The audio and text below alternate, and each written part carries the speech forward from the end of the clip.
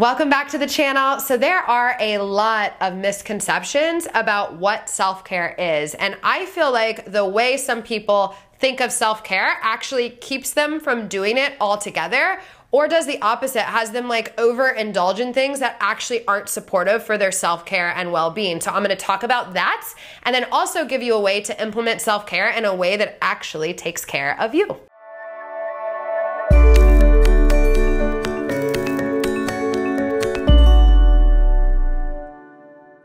Okay, so I see two spectrums of self-care that are like not always realistic, or one's not really always realistic and one's not necessarily supportive for your actual care and well-being. So the not realistic one is the self-care that people are always talking about, like go get a massage, go for a walk on the beach. I got to do that yesterday. It was awesome, but like that's not realistic for everyone to do every day, me either.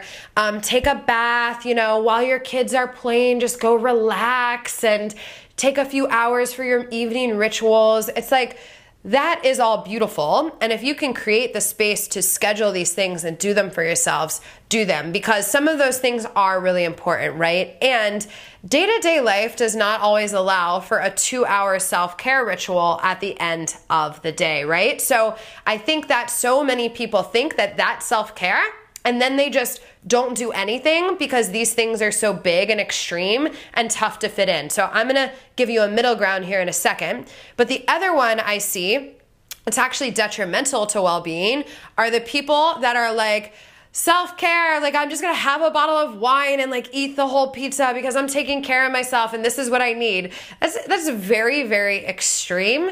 Or people that like make decisions that are very like rooted in self and not necessarily caring for others, and then using self-care almost as an excuse to like do behavior that's not actually in alignment with the true them and what they want for their life. And I think there can be these two extremes, and then a lot of people just don't take care of themselves in general because there's these two extremes at work. So let's talk about the middle ground that you can implement to actually care for your needs. And that is honestly just caring for your needs. And what I mean is, like, when I think of self-care, when my self-care is off, it's because I'm not checking in with myself and what I need throughout the day. It's not because I didn't schedule a massage, and it's not because I didn't drink a bottle of wine with my friends last night. It is because I'm going through the day on autopilot, not slowing down, disconnected from myself, doing things for my business and other people without taking care of my needs.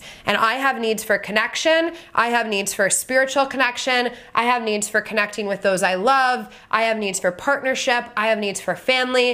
I have needs for play, fun, free time, all these things. And I also have needs for significance, building an amazing business, serving our clients. There's like this wide range of things, right? Many of them are linked with other people, and many of them are linked with self. And I don't need to go on a week-long vacation filled with bubble baths and massages to slow down throughout the day and ask myself, hey, how am I feeling and what do I need? And that is one of my biggest hacks for self-care. Yes, morning rituals, important. Yes, evening rituals, important.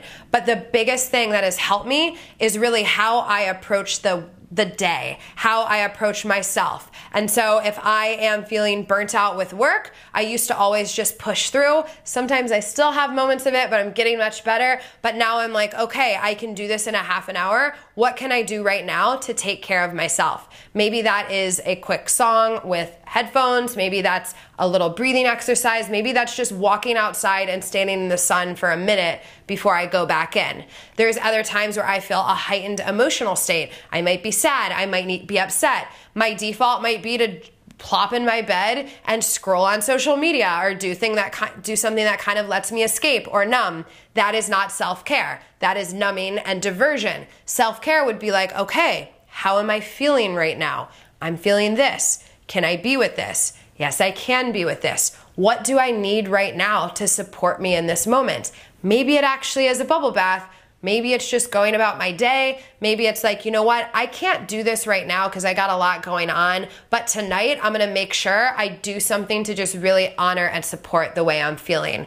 And so that constant question of like, how do I wanna feel? how am I feeling? What do I need? How do I want to feel? I circulate through these throughout the day, but really, what do I need right now to support me feeling my best is such a great question that works well for me and does wonders for your self-care. And if you are super busy and there's a time where you're overwhelmed and you can't necessarily pause, you can at least ask yourself that and take a deep breath and drop from your head and get into your body and at least get yourself centered and calm and out of a stress response. And these mini little activities are going to do way more for self-care than thinking that self-care is this big monumental task that you just can't fit in your day, because I promise you, everyone has time to pause once every hour and take a deep breath and check in with their body. Everyone has time when they're stressed out to take a few deep breaths and connect with themselves instead of focusing all their attention outside of themselves on other people. And at the end of the day, when people resist self-care, I typically see it because they're worried that other people aren't going to get taken care of, or they're worried that their responsibilities are going to not be taken care of appropriately if they take the time to take care of themselves. And this might show some truth in like the short term. Obviously, if you take a half an hour out of work to care for yourself, that does take a half an hour away from work. But that half an hour to care for yourself is going to make you perform so much better in that time that you're working and prevent things like burnout, exhaustion, resentment to those you love because you're burning yourself out, not taking care of yourself. So it's actually a duty for yourself, a duty for others, and a duty for all you're up to in the world to check in with yourself, give yourself what you need, and care for yourself. So I hope this helped.